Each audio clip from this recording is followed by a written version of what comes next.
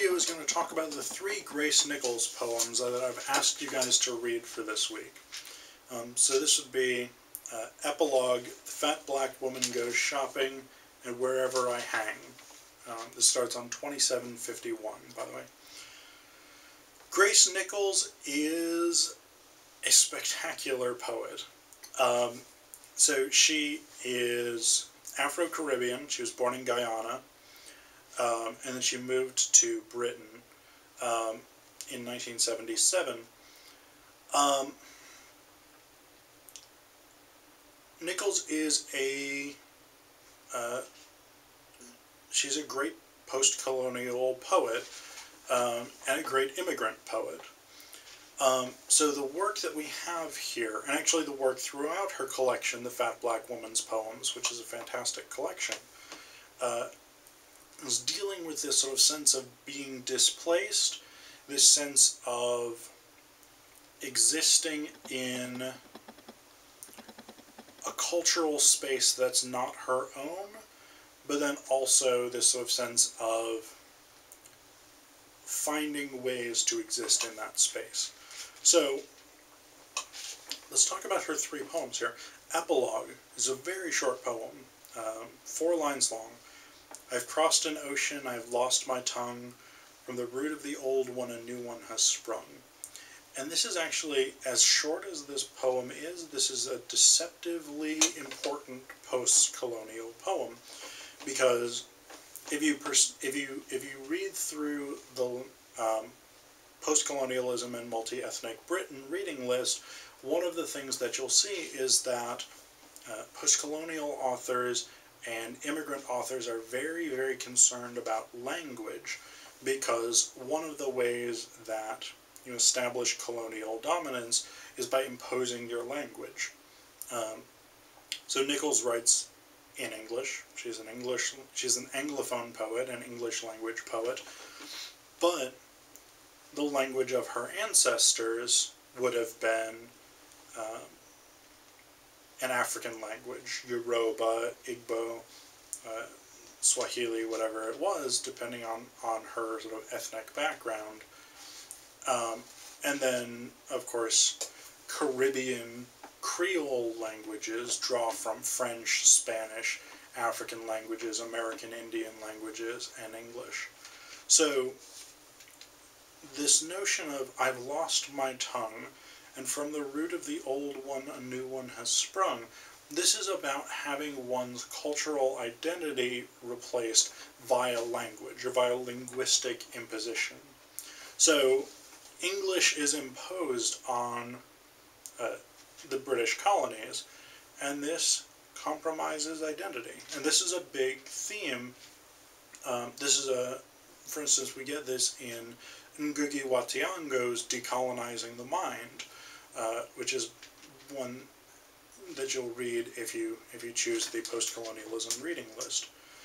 We also get plays like Brian Friel's Translations, which is all about the English renaming places in Ireland to establish colonial control.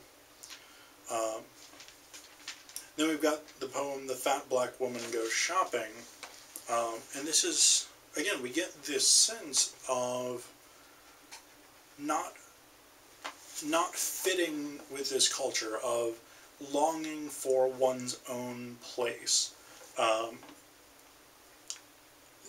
Take, for instance, this stanza, lines 12 through 14.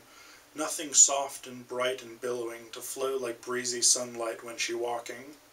So this is about the poet persona not being able to find her own clothes, the kind of clothes that make her feel comfortable and make her feel like she is within her own cultural space.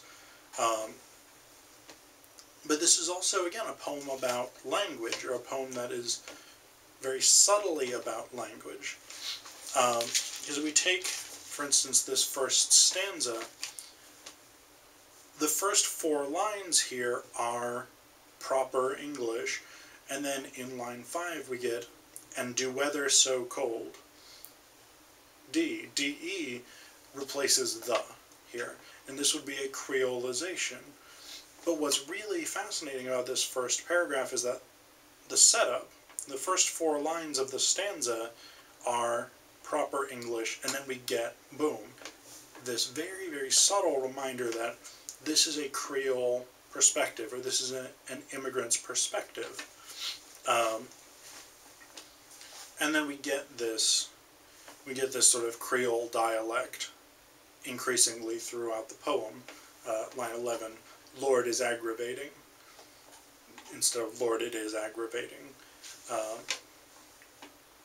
And then a sort of direct reference to language here, and I guess the third to last stanza starting at line 15, the fat black woman curses in Swahili, Yoruba, and nation language under her breathing, all this journeying and journeying.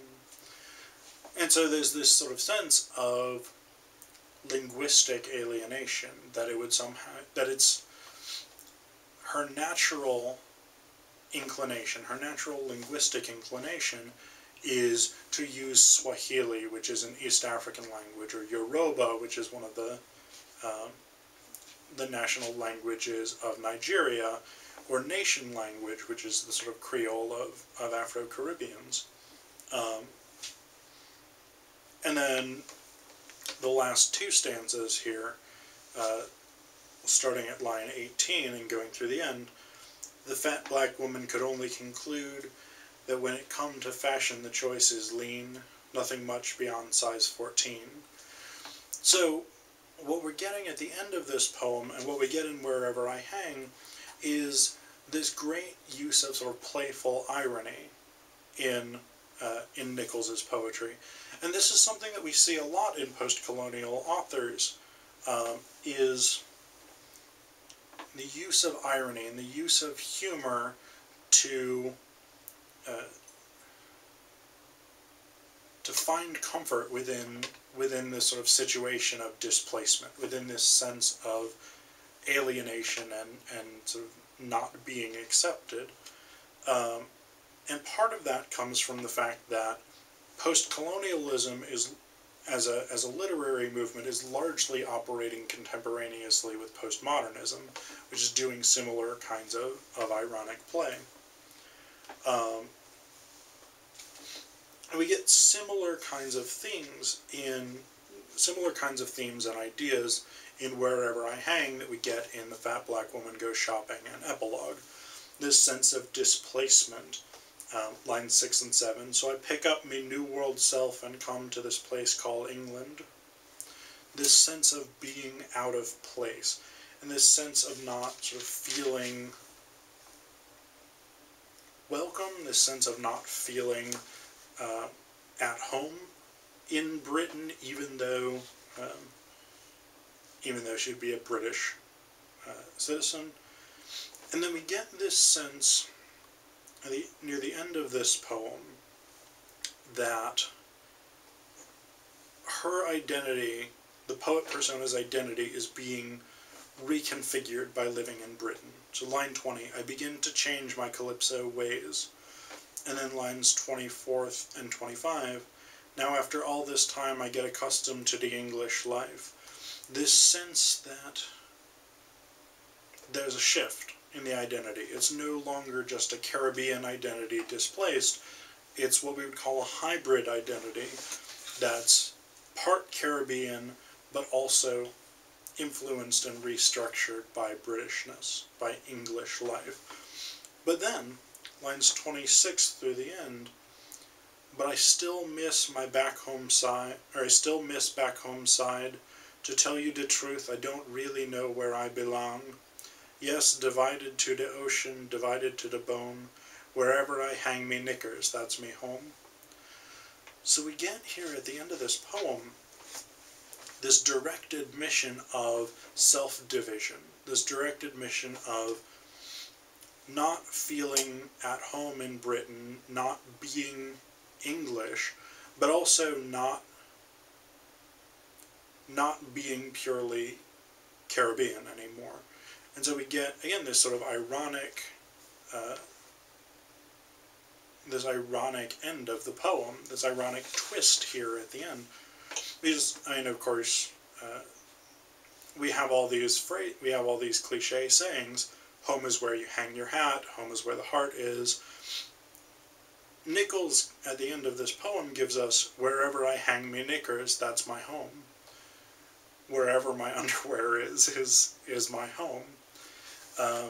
And so what she does here is she sort of deconstructs